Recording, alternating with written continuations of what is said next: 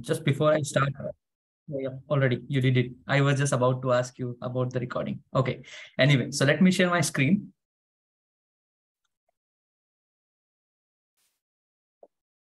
Let me know if you all can see now. Yes, we can see. Okay, perfect.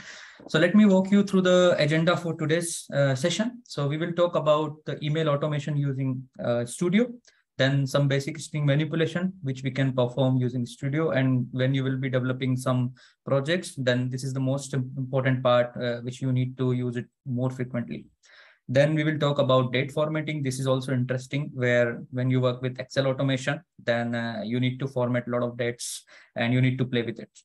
And then debugging and error handling in Studio. Then we will talk about Orchestrator assets, how we can use the Orchestrator assets with the Studio and why Orchestrator assets is really needed. Then we will talk about the Orchestrator queues, how we can publish a project in Studio, deployment of a project in the Orchestrator, and then we will wrap the session and we'll give you the overview of UiPath Academy.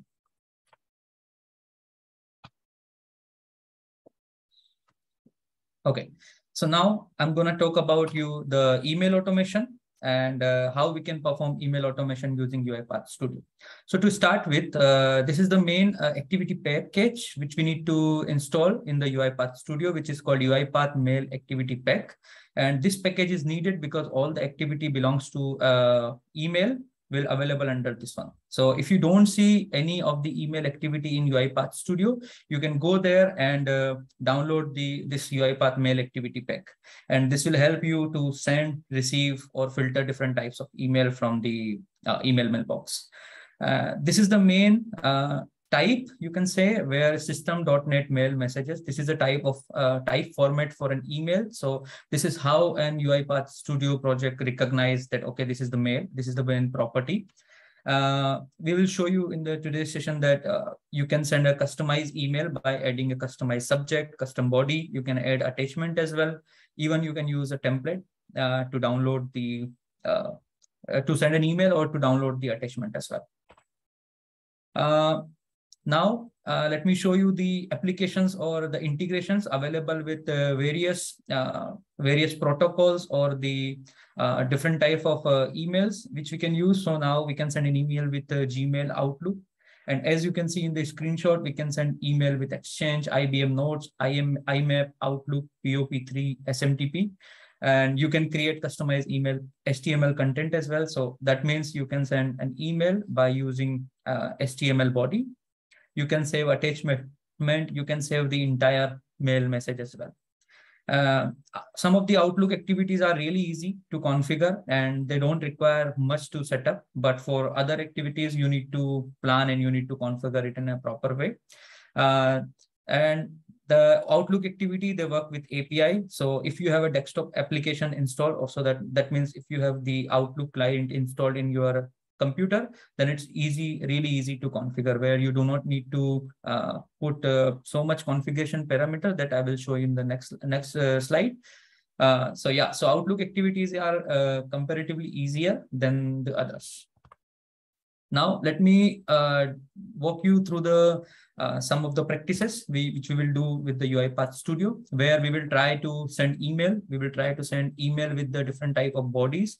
We will try to use HTML body as well in the email.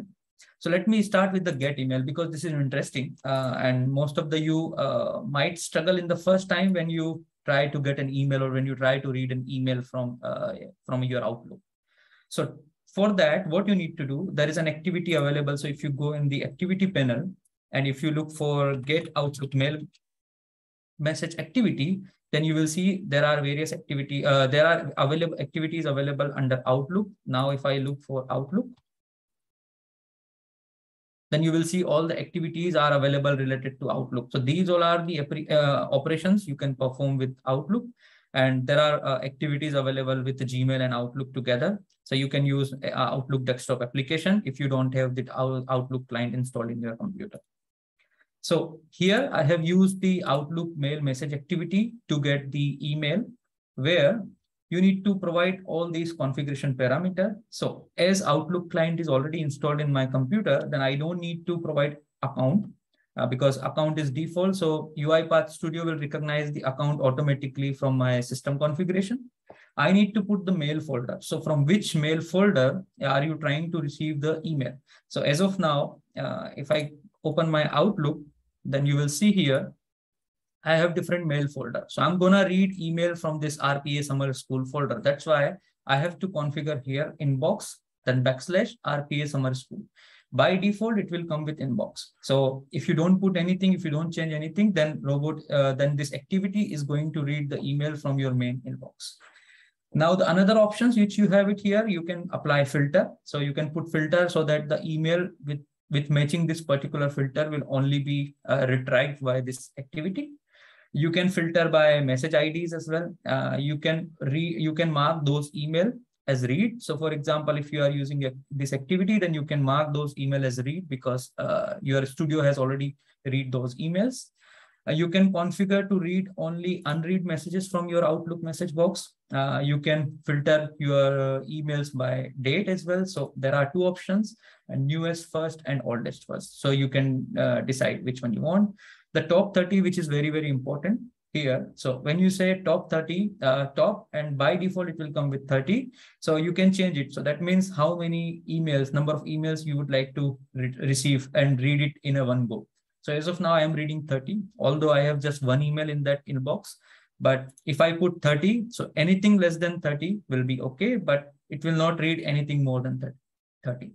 Now the email, once this activity will read the email will be stored in this output called list mail. And then once we have this, so which I already presented, that this will have the collection of mail messages. That means it's a list of all the emails, which is extracted by Studio. Now, to read this email, we need to apply a for each loop. So in the for each loop, here I'm doing a write line. So what does it mean? I'm just trying to see what is the count of email which is read by UiPath Studio. And then after that, I have just added a for each loop. So for each item in the mailbox, I'm trying to read the subject and write it here in the Studio. I'm trying to read here the body of that email. And then I'm saving the attachment as well. So as you see here in this email, I have this is my body of this email. This is the subject, and this is the attachment. So let me run this workflow in front of you and we'll see how it works. So if I just say run file.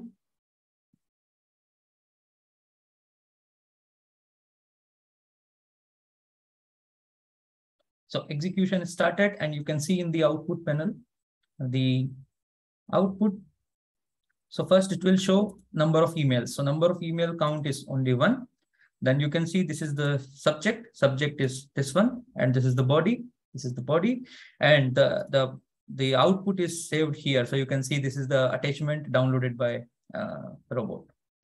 And to get the various parameter, what you can do, so this is your item. When I say item, that means this is your mail. So for example, if you need to read some other parameter, then you can say item dot, and then you will get a list of things you can get. So if you want to get the CC, BCC, or if you want to copy this, if you want to get the date of the email, then you can do it and you can play with it. So there are many options available. If you want to get the sender email address, you can get it from here. So you just need to say item.sender email address, and then it will give you the email sender name. So this is how the get email works with UiPath Studio. Now let's jump into the send email. So to send an email, what you need to do, again, look for send Outlook mail messages activity. So if I look for send Outlook mail messages, you can see here, this is the activity, which is really easy to configure as compared to the other things. So you can see here, I need to put to where to whom we need to send an email. So this is the sender, this is the person who is going to receive this email. Then you need to put subject and you need to put body. Here is an option to attach the attachment as well. So here I have attached this attachment called demo attachment demo.txt. There are various parameters again, but these three are mandatory ones. So to, subject, and body. And if these CC and BCC are optional, so if you want, you can put CC as well and BCC. If you want to keep the sensitivity, you can see here, there are many options called normal, personal, private, and confidential. If you want to send this email as confidential, just make it confidential. As of now, I'll keep it just normal. You can also reply to via this activity. You can save this email as a draft.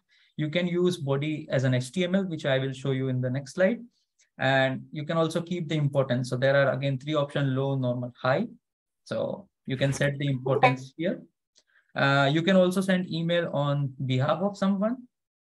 And you can also forward the email. So by using this activity, you can reply to any email or you can forward this email. So now let's run this workflow quickly. So now when this execution will be done, then I will receive an email from myself because I'm sending this email from my account only.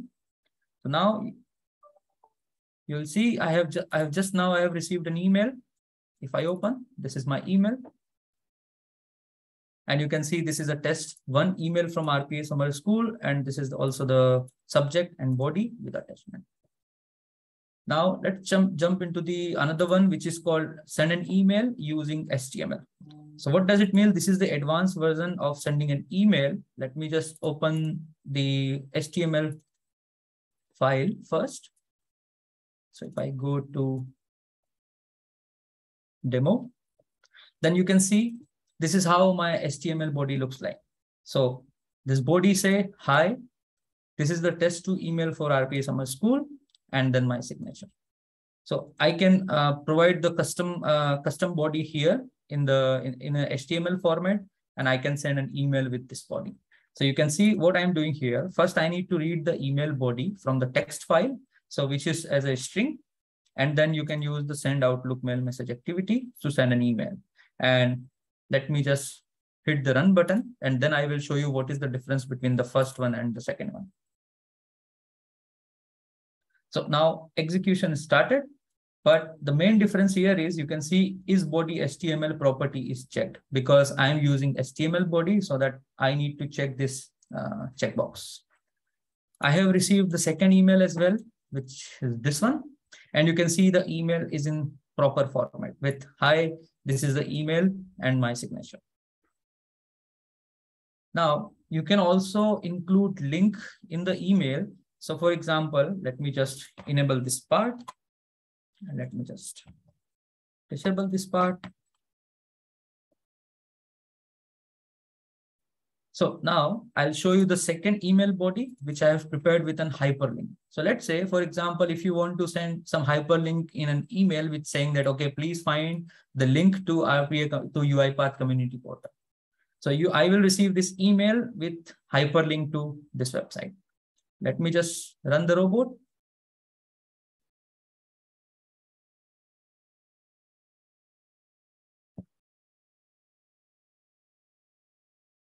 And it's done. Let's check the output. It might take a couple of seconds. Here you go. So this is the email I have received, and you can see, please find the link to the community portal. And if I mouse over, you can see the links look like https://community.uipath.com. So this is how it works. So you can customize your email in as much as you want, and you can also use HTML body where you can insert a table, you can put a hyperlink, or you can put whatever you want, like a custom subject, signature, salutation, and everything. So this is about the email automation. If anybody is having any question, then are we going to take it now, Christina, or we will be taking in the end? I think we should wait till the Q&A since okay. Now Josh and Ebru are doing a good job answering the questions in the chat. So okay, perfect. Yeah. Okay, so let's move to the next topic. Now I'm going to talk about the basic string manipulation. So this is an important topic in UiPath Studio. So first, let me tell you the definition of string. So what is string? So strings are the data type that correspond to a text. So anything related to text is called string. So string is you can say a technical name of text in the IT world. So anytime when you need when anything you can capture using your activities, then the text we might need to manipulate sometimes in order to prepare the proper input, or we need to formalize the input. Then we need to play with it. We need to twist a little bit to get the desired string, which we can use it in our further automation. String manipulation in UiPath will be done by string methods, which we borrowed from VB.NET. You can get the full list of string methods available at the Microsoft website. This is the website. We'll share it with you. So here you will get a list of all the string methods which we can use within the UiPath Studio to perform the string manipulation or string operations. Here, I'm going to show you some common string methods which we use frequently within UiPath Studio during the automation development. So first one is the concatenation. So when you want to concatenate two strings, then you can use this method. How it works, you can see in the example. If you say string.concate, and here you need to provide variable 1, variable 2. What is the variable? Variable 2 is your string number 1 and string number 2. So if you want to join these two strings, you can use string.concate, then variable 1 and variable 2. The second one is contains. This is a very frequently used string where when you need to validate something. So you can use this one as well. So what does it mean? This string, this method will check whether a specified string a substring can be found within a string or not.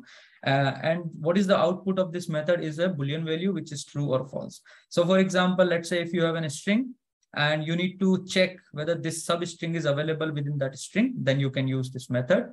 How it looks like: variable name dot contains, and you need to put test. So in your string, if it contains test, then it will return true. If not, then it will return false. So the output is Boolean value. The third one is format, where we need to convert an entire expression into a string. So for example, let's say if you have multiple string and you are getting the, you need to join multiple string and you need to format them in a single string before you can use it for the further processing in the automation, then you can use this method. I will tell you the difference. So let's say string.format, and this is the format. So string.format, where you need to pass your variable, which you need to insert within a string. So let's say if you have a string and you need to insert something within the string, so then you can use the format. I will show you in the demo how it works. The index of, this is another method which returns a zero-based index out of the first occurrence of a character in the string. So what does it mean? Let's say if you have a string and if you need to find out what is the index of A in that particular string, then you can use this. So this is how the syntax looks like: is variable name dot index of A. So it will return whether this A is at which place. So the output is in a integer format. Another one, which is join. So this is used to concatenate the list of strings. So let's say, for example, if you have a collection of different strings, so if you want to join all of them together by separating it with this pipe symbol, so then you can use this method called join. How the syntax looks like is string.join and the pipe symbol. And here you need to pass the variable collection. So collection variable, that means in this variable there must be multiple strings available. So it will give you the output in a single string by separating all of them by this pipe symbol. The replace, most important one, which we use more frequently within the UiPath Studio. So it will replace all the characters which is available in a string. So how it looks like: you need to provide your let's say, for example, if you have a string and you need to replace particular thing from that string, then you can put string.replace. Here you need to pass the original value, and here you need to pass the string by which you want to replace the original value. So this is how the syntax looks like. Then the split, sometimes we need to split a string into different substring. Let's say, for example, if you have a string and where you want to separate date and time. So then you can use this split method. By using this, you can split the string into different substrings by giving a separator. And how the syntax looks like: your string dot split. And let's say if I want to split this string using this pipe symbol, then you can use this one and then index. There are various methods available within the VB.NET to split a string. This is one of them. I'll show you the another one in the demo. And the substring, which is also the most common used one. So for example, if you have a long string and out of that you want to extract a substring, then you can use this, this method. How it works: variable name dot substrings. Here you need to pass the start index and the length. So for example, let's say if you have a string and you wanted to extract only first 4 characters of that string, then you need to pass substring 0, which will be your starting index of that string, and length is 4. So it's from 0 to 4, I wanted to extract as a substring. Let's move into the demo. I'll show you some practical example how it works. Let me just close this and open a workflow which I have prepared for this demo. So I have prepared workflow for separate examples like concatenate and contains, format string, replace string, split string, and substrings. So let me just disable all of them first because I just wanted to show you one by one. So if you want to concatenate 2 strings, so let's take an example. This is my string number 1, which says RPA Summer School. This is my string number 2, which says 2022. Let's say if I want to get a string by joining 2 of them, then what I will do, I'm using here concat method. So string.concat, and here you need to pass your string number 1 and string number 2. This will give us the result of str result. And I'm printing here the result in this variable. The second one, I'm giving the example here for contains. So I'm just checking whether this output contains 2022. So this should give me the result in a Boolean value, but now I'm converting that result into a string just to print it here. Let's run this project and see how it looks like.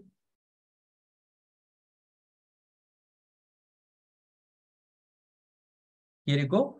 So you can see the first output is RPA Summer School 2022, which is the result here. And it's returning me true because this string contains 2022. Now, the interesting thing is you can see here, there is no space between school and 2022. Why? Because we don't have any space when we join. We don't put any space. There is one more method which you can use to concatenate string. I'll show you quickly. For example, let's say if you want your result called str result, and you wanted to join these 2 strings, but you need a space between school and 2022. So you can use str1 plus str2, but we need to pass a space. So you can use a plus sign as well to join 2 strings. Now, what is the difference between this concat and plus sign? So this concat will only support string type of variable when you try to join them. But with this plus, you can convert them and put it in an expression so that your expression will automatically convert it into string and it will give you the result. So here is the example of using plus. So if I run the robot, we will see the output where RPA Summer School 2022 has a space between school and 2022. Here you can see this has a space available here. So RPA Summer School 2022, and here is a space. And this returns true because 2022 is still there. So this is an example of concat and contains. Let's move to the another one. Let me just disable and move this one outside. The interesting one, which we called format string. So let's say if you have a string which looks like this, RPA, and then this is a syntax which I am using, and school. And I wanted to insert summer in place of this 0.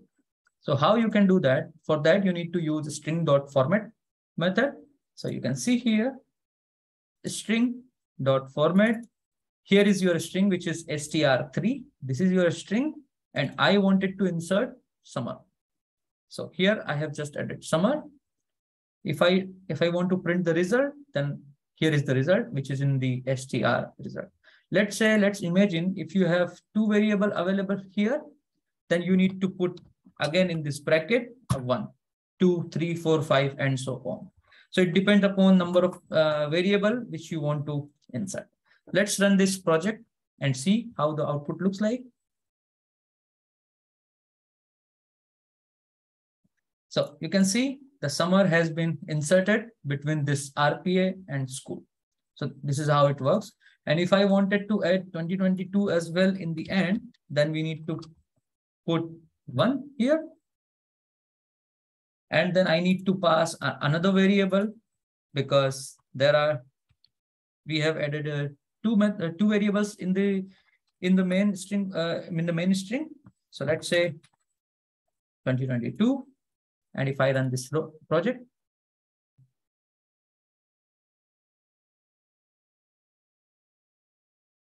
and you will see my string looks like RPA Summer School 2022 because I have inserted 0, 0, and 1. This method will be most useful when you try to insert anything in your HTML email body. Then you will use this method more frequently. Now let's move to another one. Let's disable this one and move to another one, which is replace string. How it works?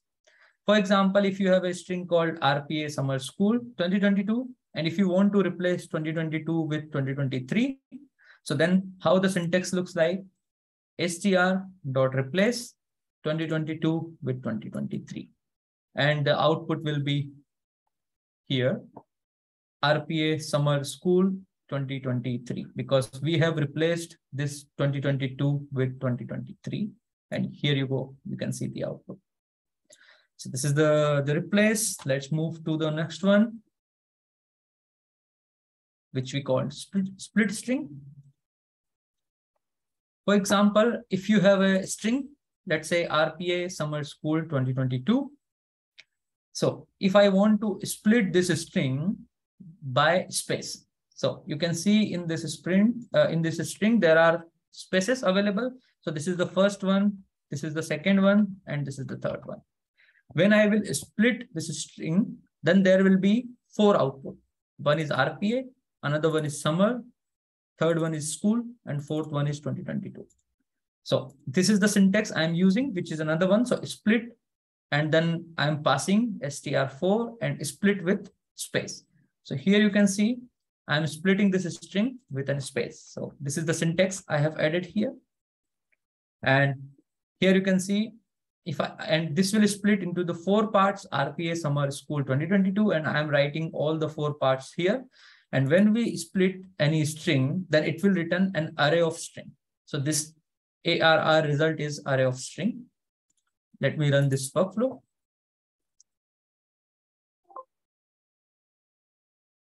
So you will see the output. So first one is RPA, second one is summer, third one is school, and 2022. So this is how the split string works. Let's move to the next one, which is substring. So let me just enable this. Okay. So if we have a string, let's say RPA Summer School 2022, and if I wanted to get RP out of it, so then how is the syntax looks like? str4.substring. So I wanted to extract something out of this string, and I need only first 3 characters. So starting from 0, I need first 3 characters, and this will return me RP. Let me hit the run button.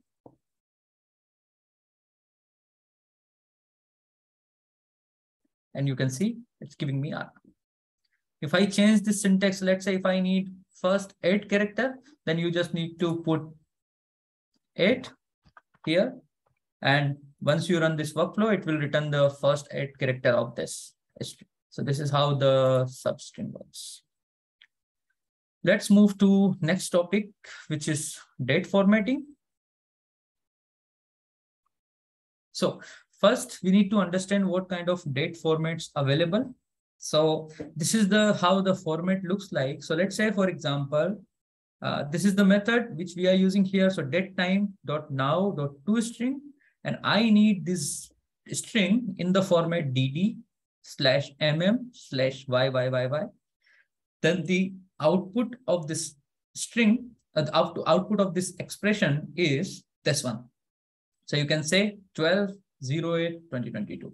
If you want the output in a different format, then you need to change this format here within this toString. So if I want, let's say MMDDYYYY, then it will give me 08/12/2022.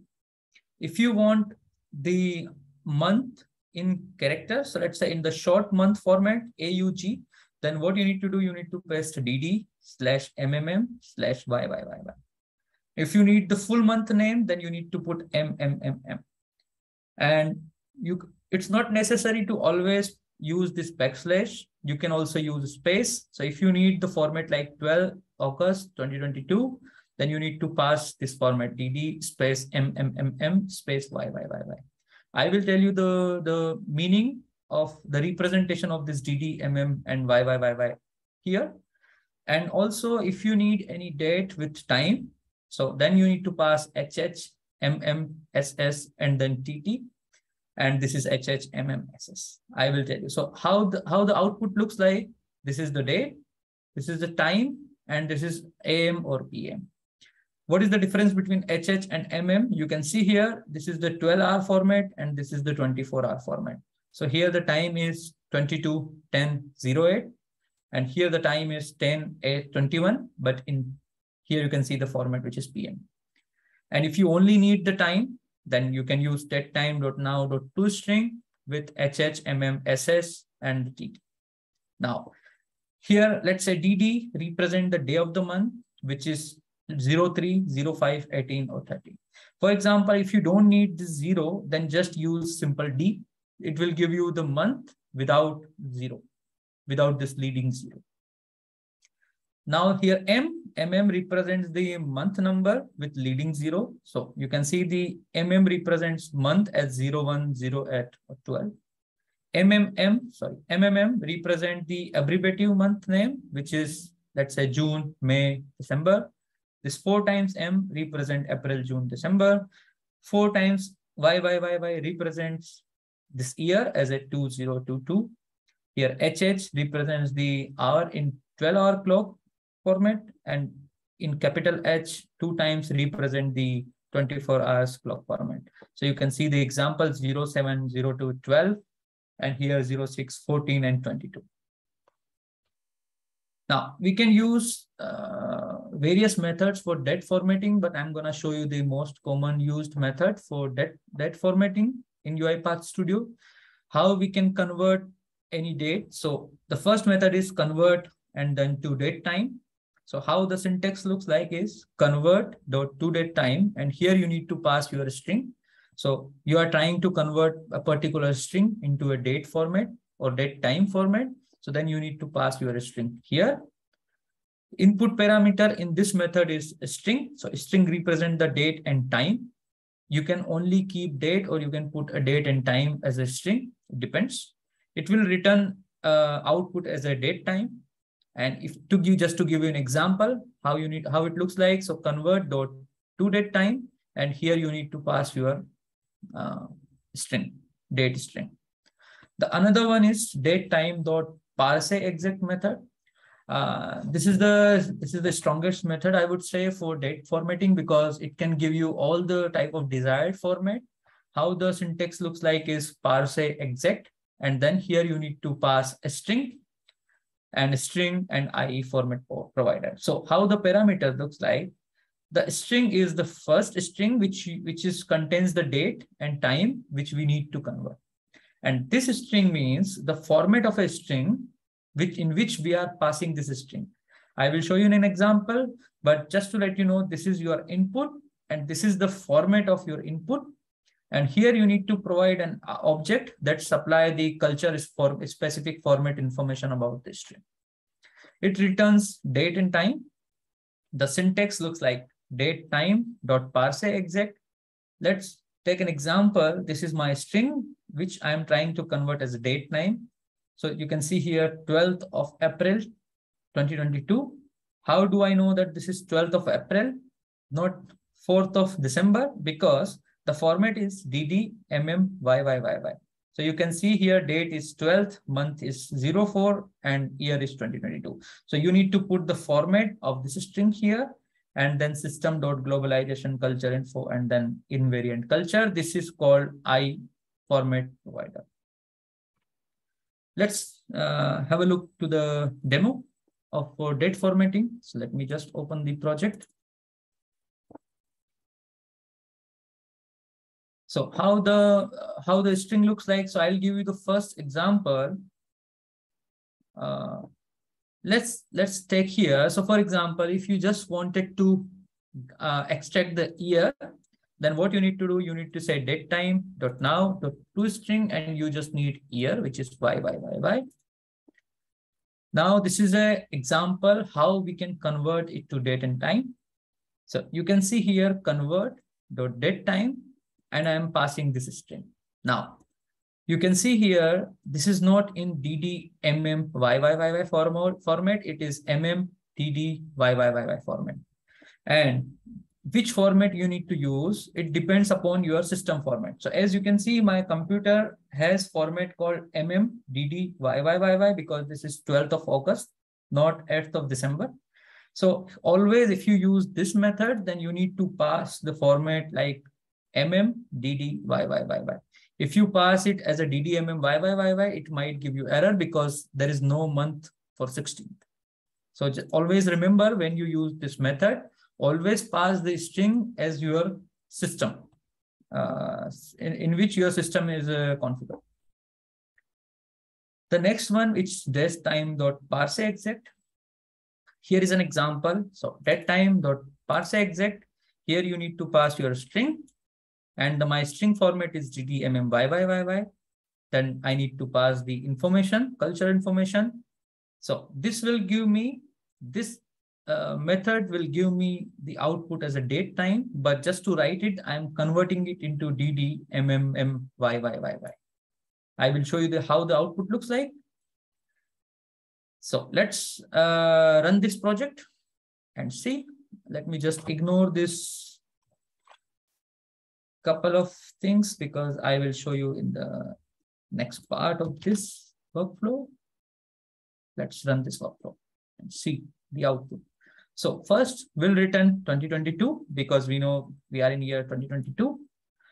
We are converting it to date and time. So you can see here, date and time is 11/16/2022, and time is by default 000000. The reason is because we haven't provided time as an input. So by default, Studio will take 000000. And output of this one is 11th of August 2022. The reason is because I'm using the format DD, then MMM, and then YYY. Now let's check this Excel example as well, because you will need to format this date from Excel many times. Let's imagine if you have an Excel where a column contains dates. So for example, this is the date, and you can see the date is 11th of August. It's not 8th of November, it's 11th of August because it's representing my system time. So you can see my system format is MMDDYYY. Same format you can see available here. So to read this, what I'm doing, I'm just reading the Excel and keeping the value in this date time. And let's check how this looks like. And then I'm trying to convert this to only DD/MM/YYYY. Let me just run this file and then I will explain to you the output.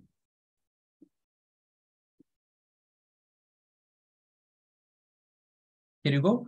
Just ignore these two because these two are coming from the beginning, but let's take an example.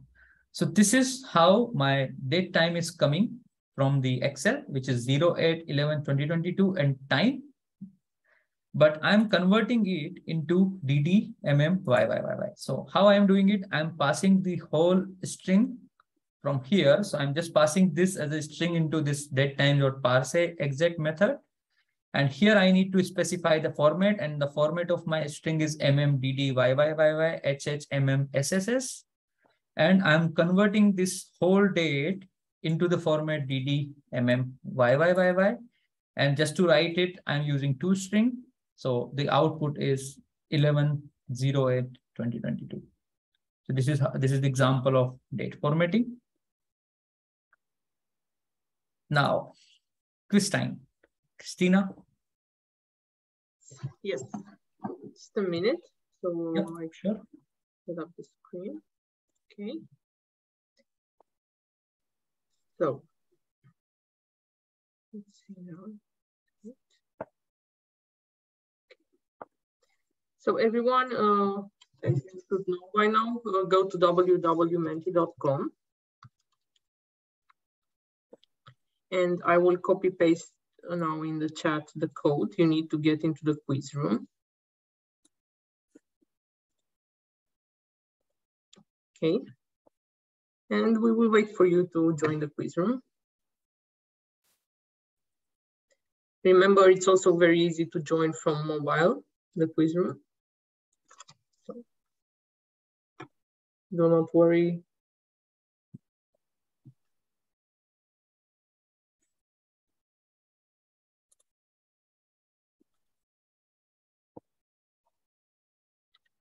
Okay, so we have 76 people, so about 70 in the meeting. Let's see how many we get into the quiz room.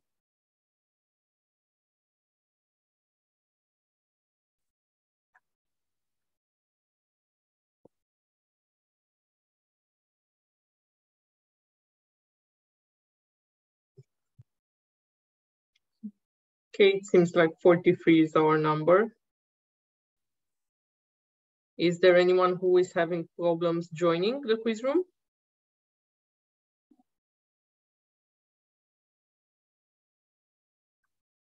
Okay, joined. 46, oh, still growing, okay.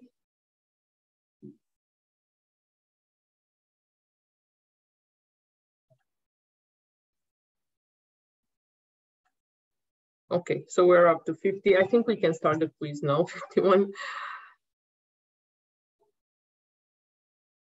Okay, we will start now. So remember, guys, answer fast to get more points. Menti is about that. Which string method can be used to replace all the occurrences of a substring in a string? You have substring, replace, contains, format.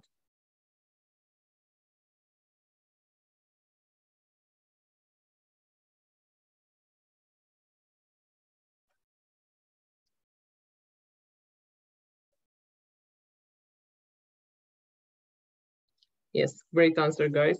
So most of you got this one right. Let's move to the leaderboard now to see who is our intermediate leader. Who was the fastest? Okay, so it's #king. Okay, we will move to the second question now. We will have a bit more time on this question. I won't read it though, because it's a bit complicated. Okay, answer fast also.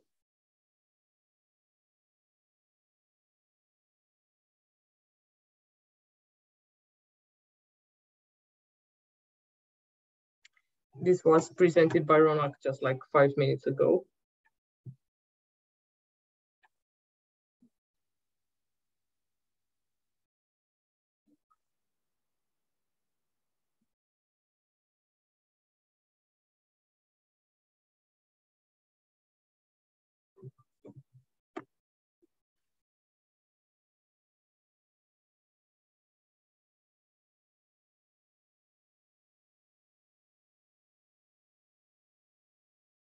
Okay, again, most of you got this one right too. It was a bit more complicated, more options.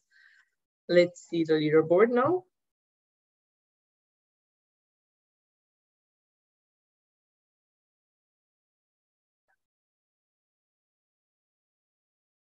Okay, so now we have Akanksha in the lead. Remember, we will have 2 more questions towards the end of the session, and then we will have our winner after the last session of Menti. Now I will switch back with Ronak to continue the presentation. Thank you.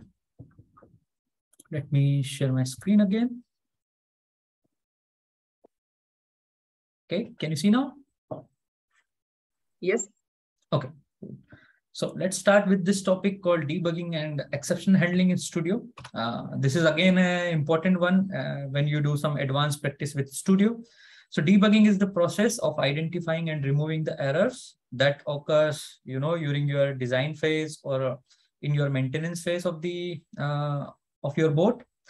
So we have a dedicated debug option in the UiPath Studio where you can see there are home, design, and debug. So this is a dedicated option where you can perform various operations to debug your code. I will explain to you most of the common one, which we use frequently. Debug can be executed from design and debug. But if you wanted to use all these options, then you need to switch to debug tab here. So these are the options called step into, step over, step out, retry, ignore, and restart. So these all are the options. I will start with the simple one. So let's say if you need to restart the debugging process again, so you just need to click on this restart button. It will restart the debugging process from the first activity. The ignore button, if you want to ignore any encountered exception and continue to the execution of the next activity, then you can use this one. Retry, it will re-execute the previous activity. So restart, the difference between restart and retry is restart will restart from the activity number 1, but retry will only retry the last or previous activity in case if there is any exception. The more useful, which is step into, because it will debug when you want to debug your workflow, then this step into button will debug the activities one by one. Step over and step out. So step over will execute all the activity inside a container without opening the container. And step out will complete the execution of the activity in the current container and then pause the debugging at the current container level. Now let's move to the another one. These are the various debugging actions which we have. Let's say breakpoint, slow step, execution trial, highlight element, log activity, and continue on exception. So breakpoints, these can be used, and which is a really important one, because let's say, for example, if you are debugging any workflow and you wanted to stop your workflow at a particular activity, then you can put some breakpoints there and the workflow will stop, and then you will have a time to evaluate the result of debugging. And based on the results, you can either continue with the debugging or you can terminate your workflow. This slow step, this is also a useful one when you will do the web automation, because UiPath Studio is very fast while interacting with the different web application. So you can slow down the execution of the activity. So it will debug in a slower step. As of now in the screen, you can see it's off. But if you click, then there are options to slow down into 1 time, 2 times, 3 times, and 4 times. The execution trail, it will show you the exact execution of the path at debugging. Highlight element will highlight the UI element. So note this point, this is only applicable for UI element, because if you are using, let's say, Outlook or email activity, there is no UI element involved. So you will not get any of the elements highlighted within your workflow. This log activity will debug all the activities and will try to log all the output in all the activities log in the output panel. Important one, continue on error exception. For example, if you are debugging something and you know that there is already an exception, then you can just click on continue an exception. So when you click on that one, then it will just log the exception in the output panel and will continue the execution. Let's move to the next one, which is called debugging panels. I will show you in a demo. So how it looks like. So when you run any workflow in a debug mode, then you will see various panels like locals, immediate, breakpoints, and then call stack, watch, and output. Just a point to note, these all will be only available when you will run any workflow in a debug mode. I will explain to you later. So let me just show you and explain to you via demo how it looks like. So let's take an example. We have a workflow here called get email.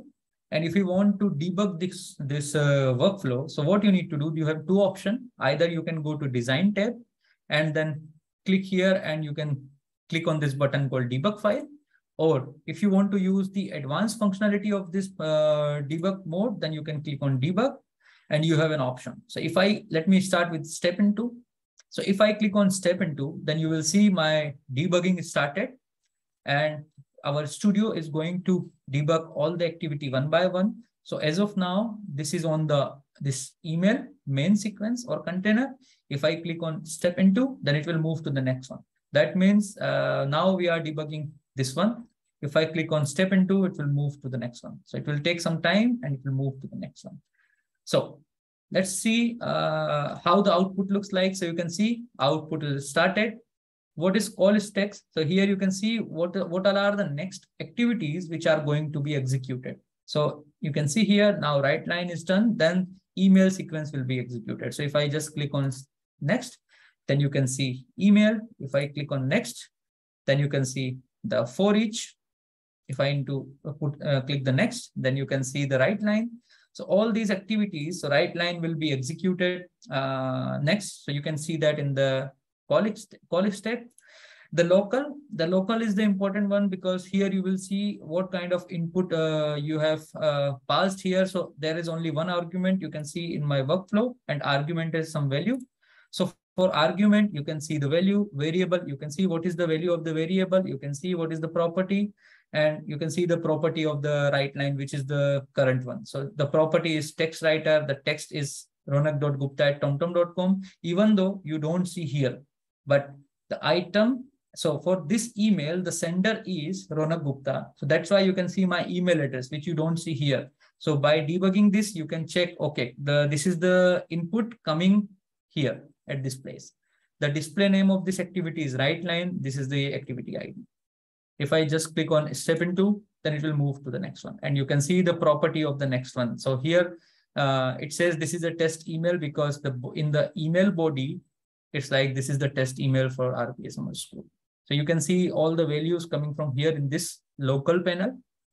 The watch, you don't see anything for now because the workflow is really small and simple. But when you have more, then you will see the results here. And then the next one is immediate. I will explain to you in the next slide. So let me just stop this workflow. And let's talk about a breakpoint. So for example, if you want to stop this activity at this place, so what you can do, you can either right click and click on this toggle breakpoint, or you can click this activity and click here toggle breakpoint. If I added a breakpoint and if I want to debug this file, then our execution will stop at this activity. So now, as of now, execution is going on, and now you can see the execution is stopped because we have added a breakpoint. You can add multiple breakpoints within your workflow, so it will stop at one by one. And here in the breakpoint window, you can see all the breakpoints has been added on different type of activity. Let me just stop it, and let's add one more breakpoint here. So if I click here and toggle breakpoint, if I just run this file or run this in a debug mode, then you will see here there are 2 breakpoints, and you can see in which activity these breakpoints has been added. So now the breakpoint 1 is arrived. If I just click continue, and then it will stop at the second breakpoint.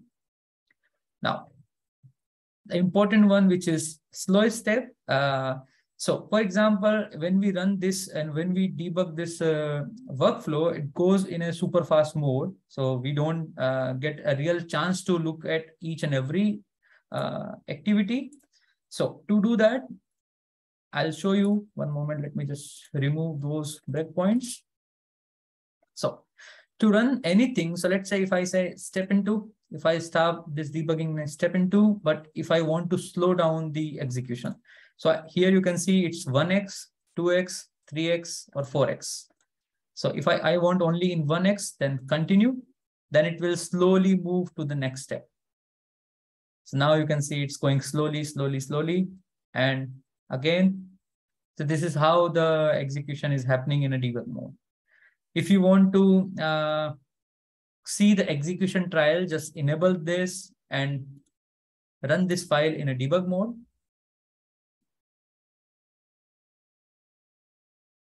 And it will show that, okay, this is done, this is done, this is pending, this is pending, this is done, this is done, this is done, then this is done, and this is done in the end, and then the complete execution is done. So by clicking on this execution trial, you can see how the execution is going on. Now, let me tell you the here. So in the local, you can see the exceptions, arguments, variable, and property of the previously executed activity and property of the current activity. In this one, in the immediate panel, you can use to inspect the data. So as of now, we are not passing any data in the variable. That's why it's blank for my demo. But if you are passing multiple variables, then you can see them here. In the call stack, you can see which activity is going to be executed next. So that is the part of this window, call stack. The breakpoints, you can see here, number of breakpoints added. So all the breakpoints added in the workflow can be listed here, and you can see which one is executed and which one is pending. The watch panel will display the value of the variable or argument and value of the user-defined expression that are in the scope. So as of now, we don't have much variable. That's why it's blank. Now I'm going to talk about the exception handling. So first, we should know what is the difference between error and exception. So errors are the event that a particular program can normally handle.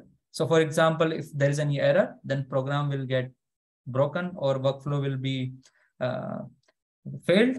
But exceptions are the things which we can, configure and we can recognize, and it can be recognized by the program, and we can categorize and add some exceptional handling in our workflow so that these exceptions can be handled.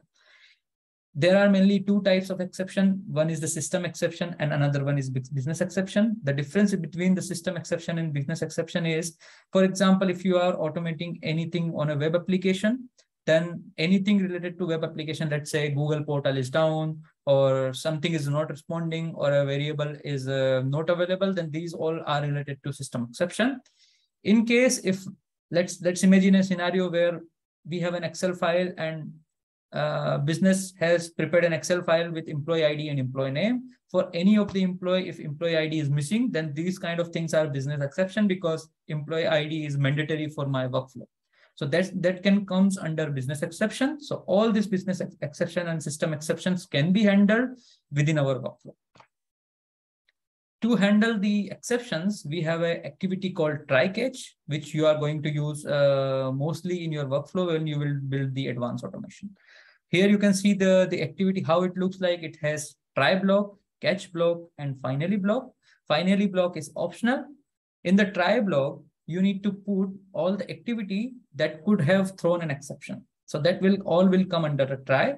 And once anything or any exception occurred, then all should be handled in a catch block.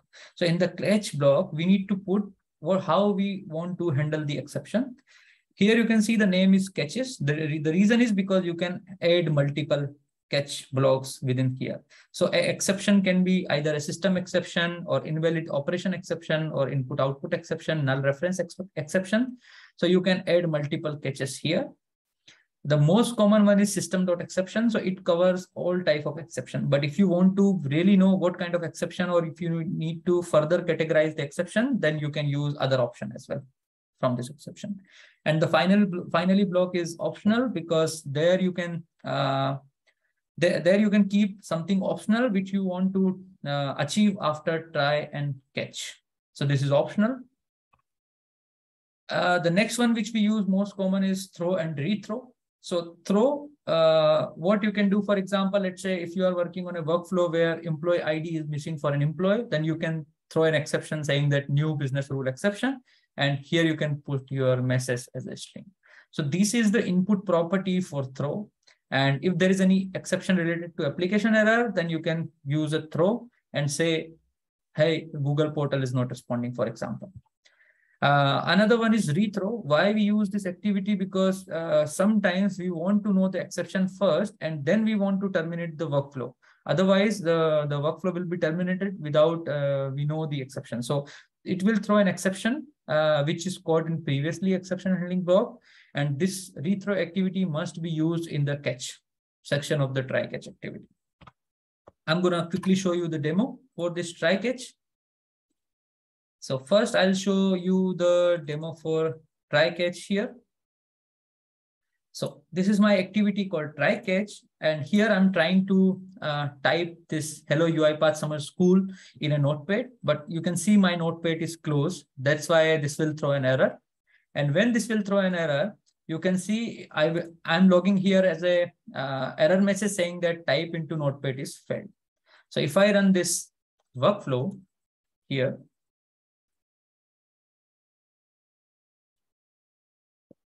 then you can see here the log level type is error. So this is error, and you can see type into notepad is failed. I'm also receiving a message box. It says finally blog executed. The reason is because I have just added a message box in the finally block. And if I just click OK, and then execution will end. Now let's take an example of throw.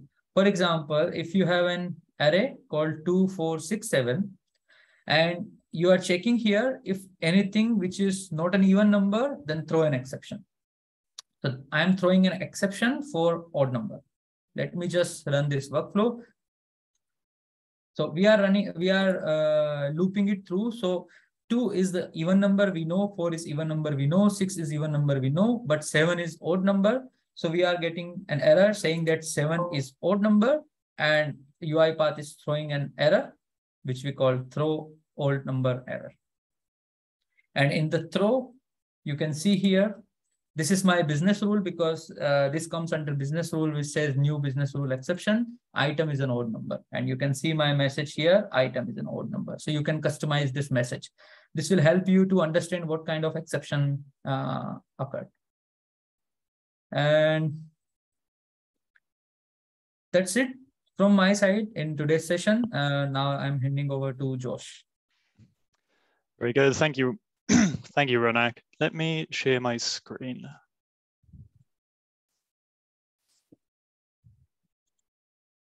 Okay, hopefully everybody can see that. Yes. Perfect. Okay, so there's 4 sections left to cover: assets, queues, publishing, and deploying with Orchestrator. Conscious of time, they are fairly short sections, but let's see how we get on. We may park it at a certain point and pivot on to Q&A. The first section that we're going to be going through is assets. Assets are ultimately, as it says here, assets are configuration values that are pulled at runtime by your automation solutions, and they will live inside of Orchestrator. Now, what I've done is defined 3 questions that I often hear from individuals when they're first looking to leverage assets that should help get to the root reason why we actually leverage them. And it makes your lives easier, my life easier, everybody's lives easier. The first question is, why would I use assets when I can just put the values locally in my automation solutions? And you're correct, you absolutely could do that. Now, there's a few reasons why you don't want to do that. The first is that leveraging assets allows you to centralize those configuration values inside of Orchestrator so they can be leveraged across your various automation solutions. You might have a file path that is used across 2 or 3 automations, and that can be shared as a single configuration value inside of Orchestrator. Now, the other reason you would do this is tied to that, which is if business requirements were to change, which they do frequently, I'm sure you can all attest to, you know, that file path that you were using across those 4 automations, all of a sudden the business have had an update and that path to that report file that's used has changed. Now, if you were to have the value stored locally in each of your automation solutions, you would then have to go into all 4 of those. You would have to make an amendment, and then you would have to test and republish, deploy, and then you'd be good to go. Now, if you imagine that at a large scale where you're running, you know, hundreds of solutions potentially, having to consistently edit the code itself every single time there's a minor business requirement change, it's going to become unsustainable very quickly. Making use of assets, however, if we had defined that file path and it was used by those 4 solutions and the business had a change, we can amend it really easily, and it will propagate to each of those solutions with minimal effort. There is one additional point, which is you can store credentials inside of assets, which is fantastic. You really don't want to store them locally inside of your solutions, or IT will not be very happy. So those can also be housed in assets. The next question is, okay, fantastic, right? They have some advantages, but what data types can I actually store as an asset, right? What data types are supported? And there's 4 data types that you can leverage, and they are text, number, Boolean, and credential, as we've already discussed. Text it's your string values, right? It's your file paths. It could be your email body, as we were shown earlier by Ronak. You could have that email body as an asset, and again, multiple processes could leverage that. Easy to update if the business wanted to change the formatting. Number is your numeric values, right? So if your solution is only to run a set number of iterations, or if you're only looking for a dispatcher solution to pick up a number of items, you could define that as a number, as an asset. It also supports Boolean values, so true, false flags.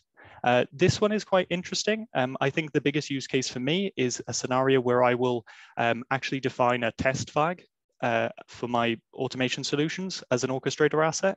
And when it's running through the steps, it will actually check before each committal activity, am I running in test mode?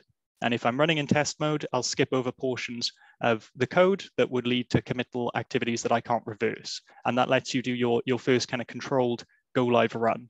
Of course, there's tons of other use cases, but that's just from personal experience. The final one is credentials. We already talked about it.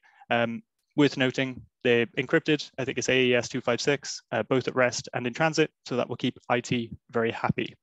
The one final thing I will say is, don't think you're limited to just those types. Text is obviously very broad, and you could use that to store all sorts of different data types, right? It's your kind of catch-all. If you need to put a date as an asset, you could put it in text.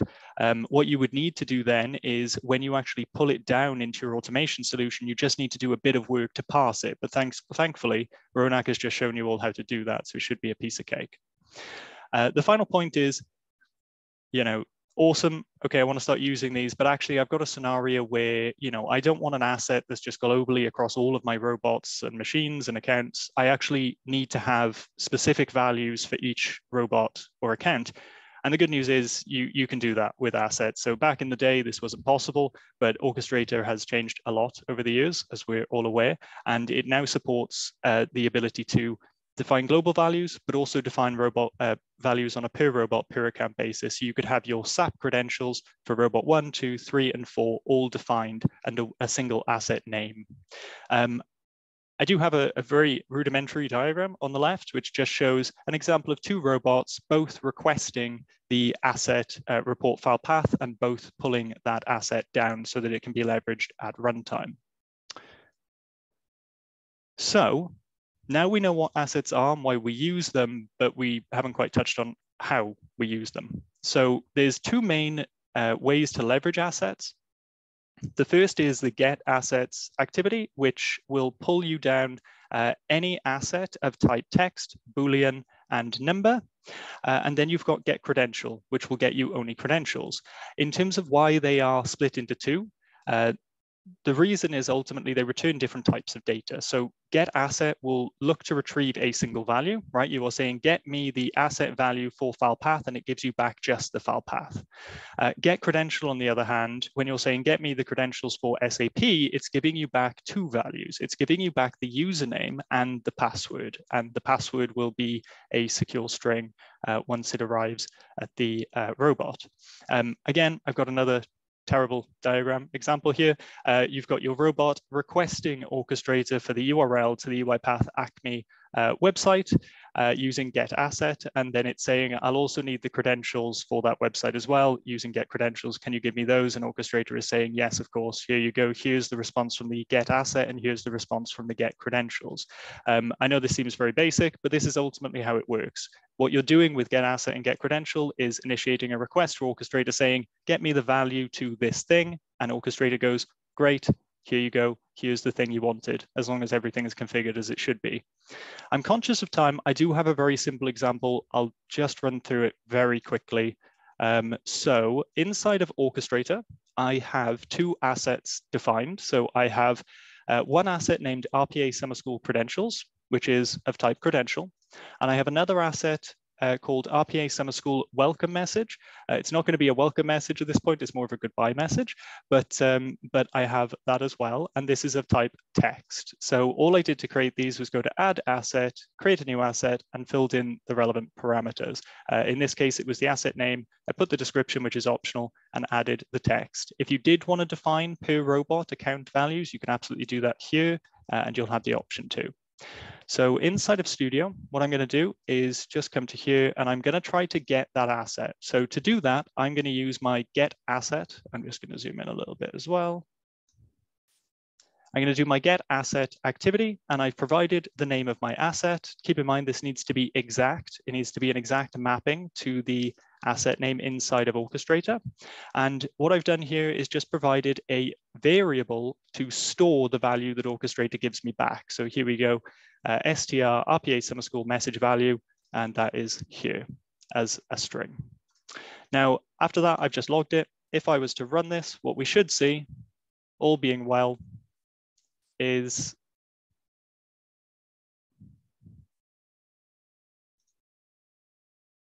a very slow execution of Studio. There we go.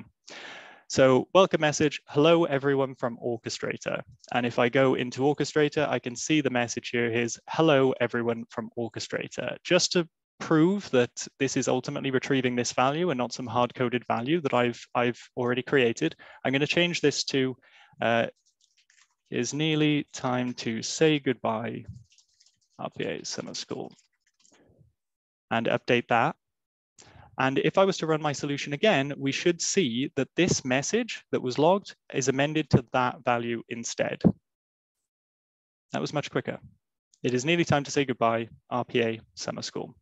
So that is assets. I'll run through credentials very quickly. If I disable this and enable this. Sorry to interrupt. Can you just Ebru? zoom in more because we can't see the activities and yeah, that's better. That better? Yeah, thank you. Very good. Thank you for the heads up, Ebru. Okay, so I've got the get credentials here.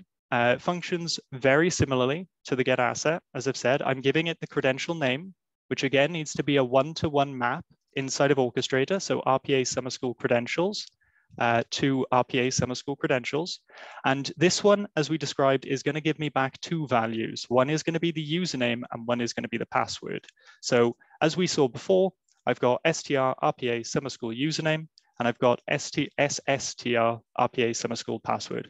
Keep in mind, these can be called anything. They're just the local variable names that you use to house the values. As I said, this could be test123 if you wanted to.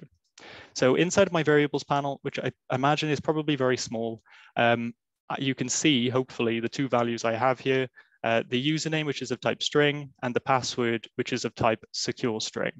As I said previously, the password will arrive as a secure string, which means you won't be able to log it, technically, but you can leverage it for the enter secure string or type into secure string activity when you need to enter passwords. If I run this, what we should see is it will log the username, and I've just logged the length of my credential. Again, I appreciate this is probably very small, but it says, if I just go here, username is RPA Summer School, and the password length is 6. Okay, so I'll pivot back over, and the next thing I want to go through is making use of Orchestrator queues. So Orchestrator queues, it's a really interesting concept, and it's fundamental to scaling RPA. A queue in Orchestrator is a list of items that you want processed by your automation solutions. They do quite a few different things. The first one is that they enforce uniqueness. You can't, or you have the option to prevent adding duplicate items into your queue. And this means that if you were to load the queue twice accidentally, for example, it would prevent you adding additional items into the queue that are already there. This means that all the work that will exist in the queue will be unique. And as such, the robots won't waste effort doubling up and working things that have already been done. It supports robot scaling, which also ties into this. So with Orchestrator queues, you could have two robots running against a queue without doubling up on the work, right? So my diagram on the right hopefully demonstrates this. I've got two robots that are both working from my orchestrator queue.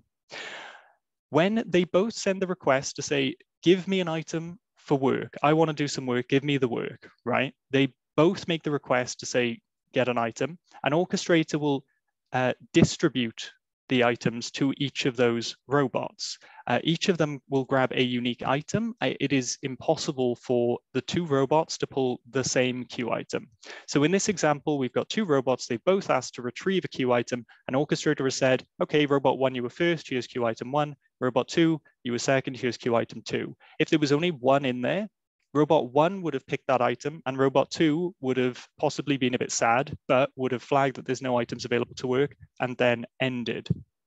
The final point is that it provides you with some interesting process metrics. So you've got your job metrics, which are great, right? You can see how long your executions last, and you can see, you know, the logging that goes with that, things of that nature. But with queues, you can actually see more granular detail about your automation solutions. You can see the individual transactions and how long their average handling time is, and you can see failures at a transactional level, right? If you run your job and 10 things failed and you weren't using queues, how would you know? But with queues, you can see of that run of 50 items, 10 of them resulted in a system exception, as Ronak flagged earlier, and maybe 5 were business exceptions. When making use of queues, it's common best practice to split into a dispatcher and a performer. Now, this is a pretty big topic, and I'm not going to delve into it in too much detail. But typically, when using queues, the preferred paradigm for building is to make one process, which will be your dispatcher, and one which will be your performer.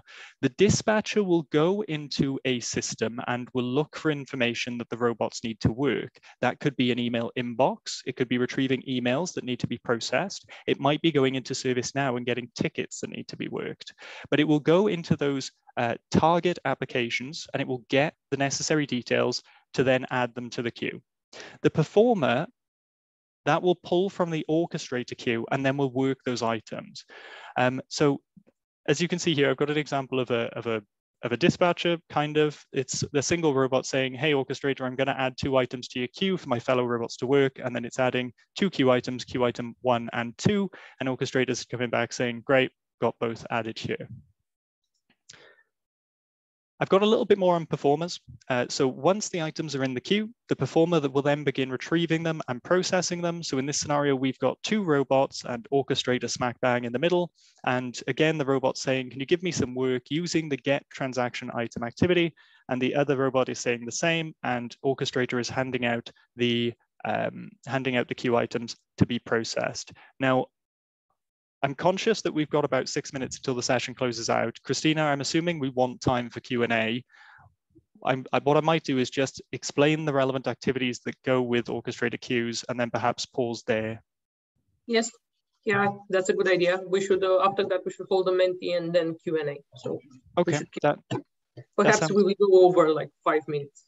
Okay, that's fine. Well, I tell you what, then I'll finish up on queues and then we'll go from there. So if I just open up Studio and go into my queue example very quickly, what I have here, and again, we can send this out off the back of the session, but we have effectively a dispatcher and a performer, a very rudimentary dispatcher and a very rudimentary performer. So what my dispatcher is going to do, it's going to read a spreadsheet file, which is here.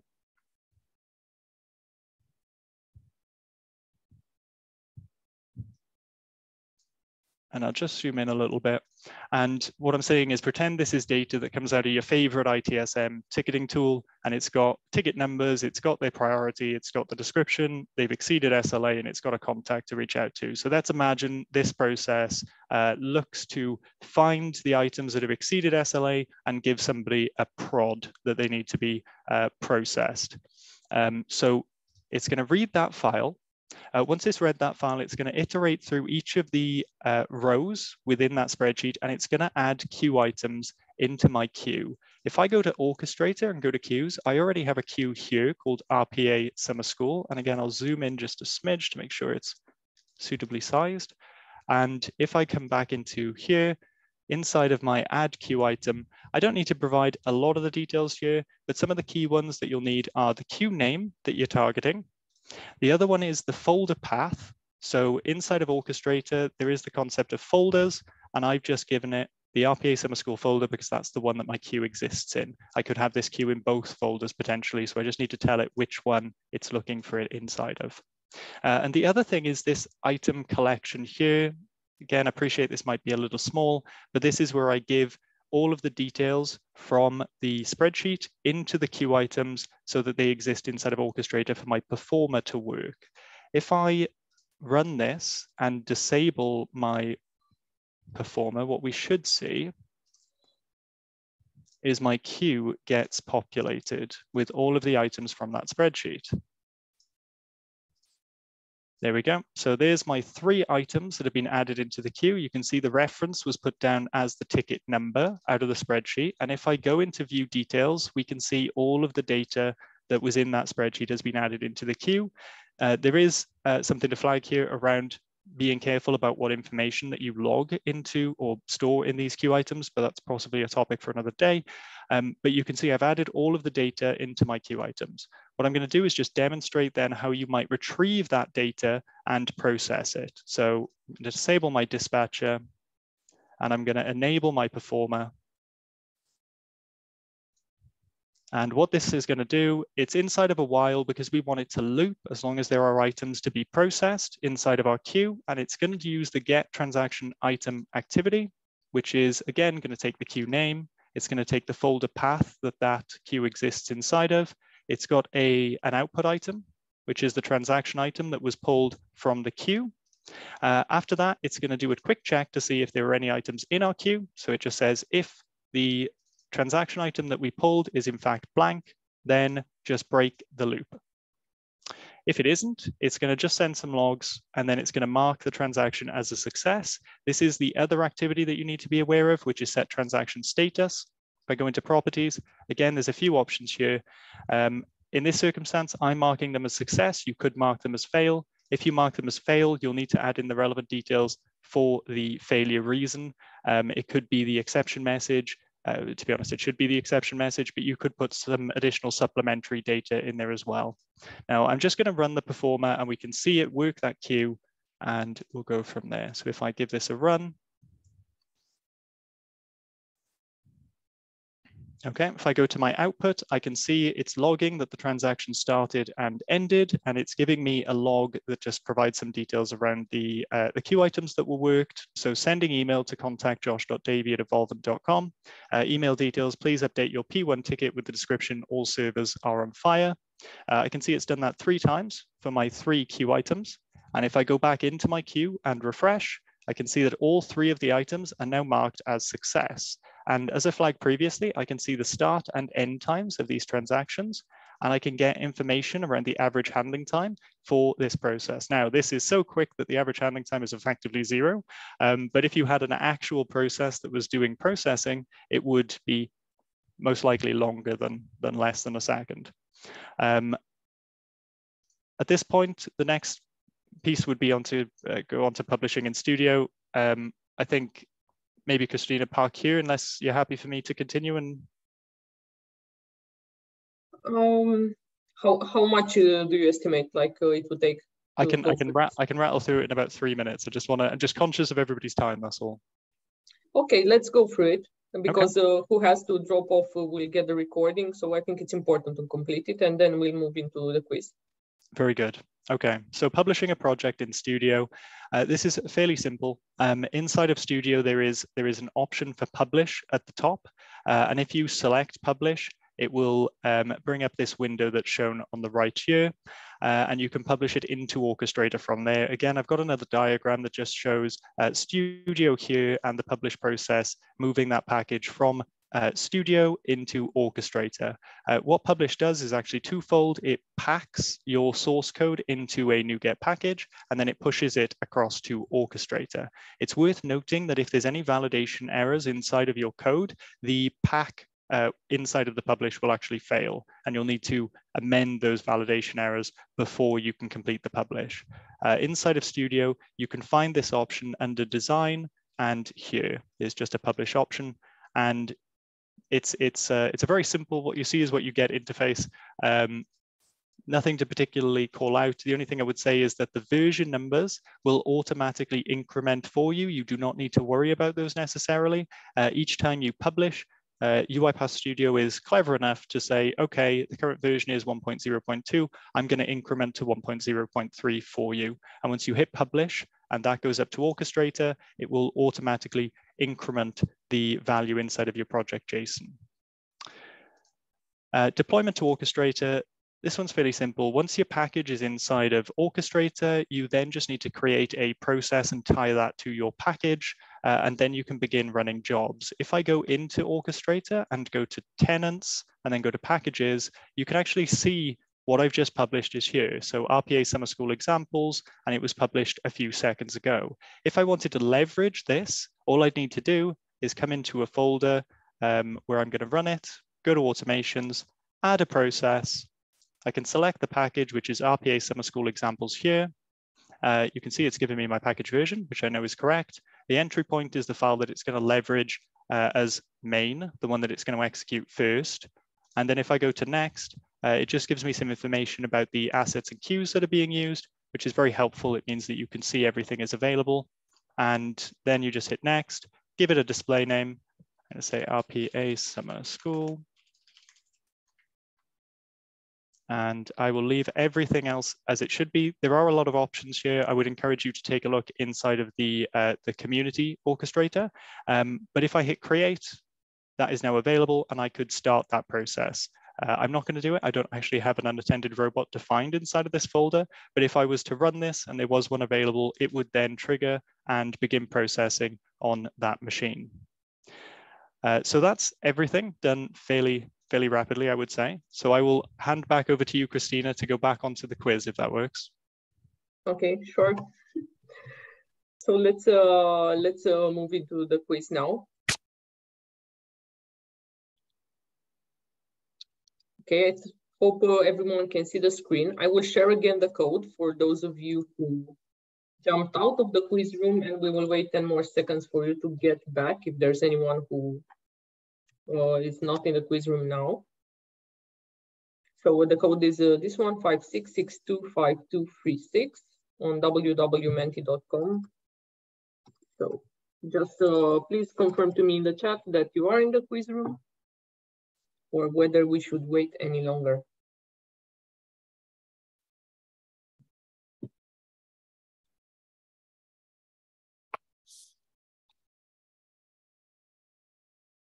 Is everybody in the quiz room? Can you guys just say yes, joined, or okay?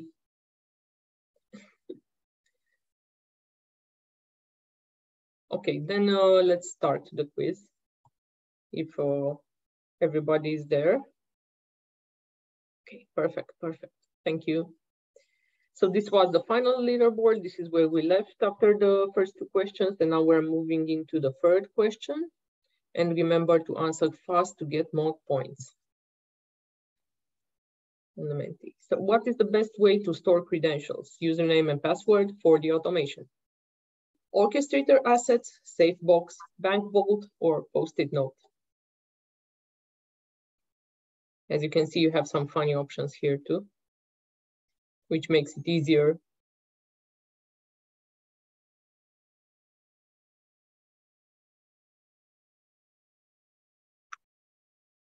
Exemplary, so everyone got the question right. This is a very nice outcome.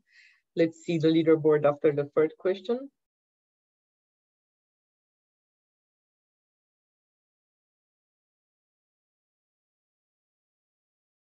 Okay, so Akanksha is still leading. Let's move into the final question now, which will determine our winner for today's quiz. Question 4.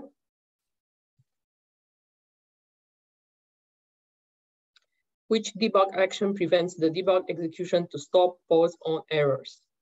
Don't stop errors, continue on exception, ignore errors, resume debug.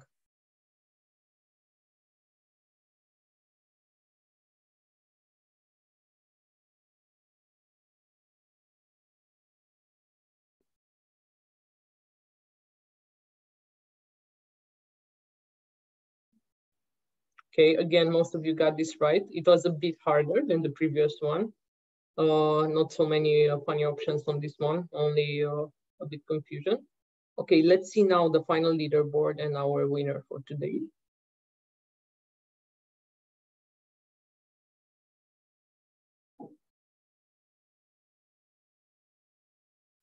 Okay, so Aubrey is our winner for today. Aubrey, please send me in a DM your email address on the Zoom chat so we can send you the winner's voucher. Thank you everyone for participating in the quiz. And now we will move a bit into Q&A so we can see what questions you have from our session today. So please feel free now to to unmute and ask your questions to Ronak, to Josh, or to Ebru. Any of you who has questions from the session today, just please unmute. You are able to unmute. So, yeah.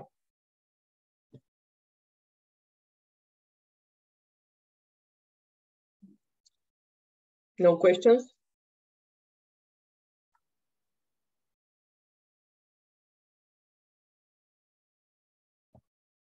Okay.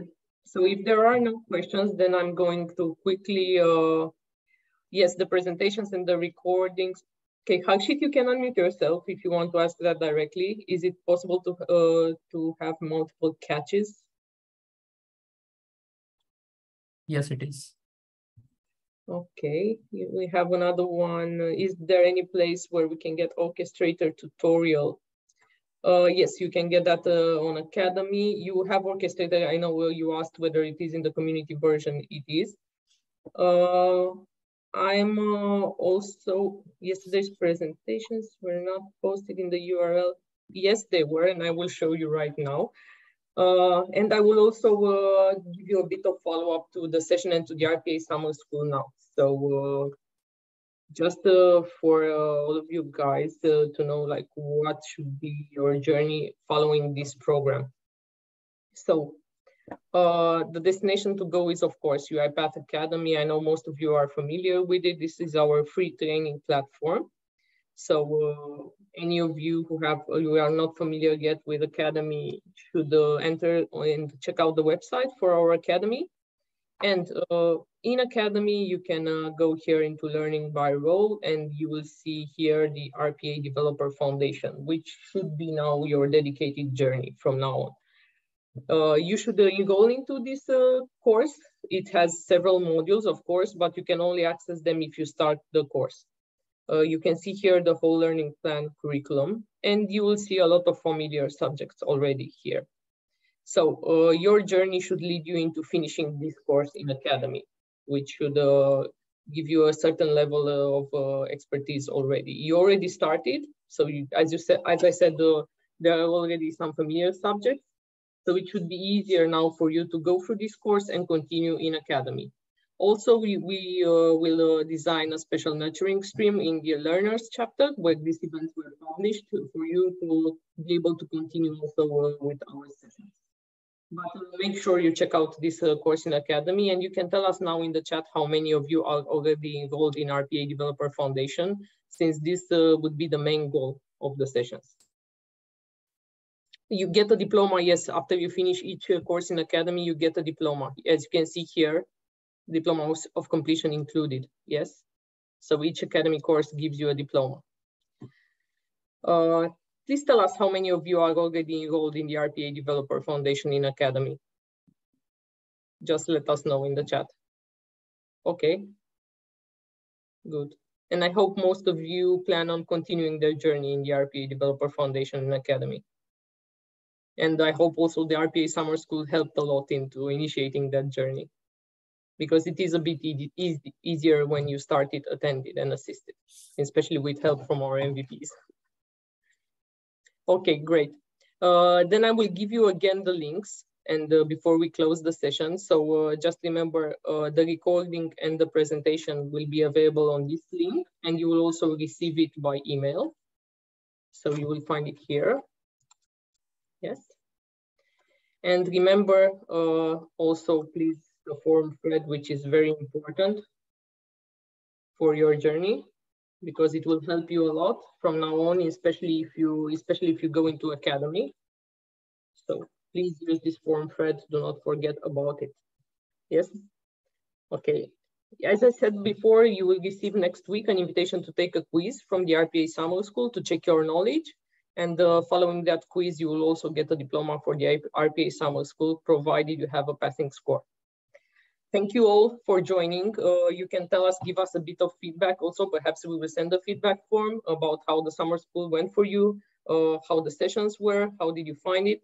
And also a big thank you to our trainers today and through all the 4 sessions. Thank you everyone for participating.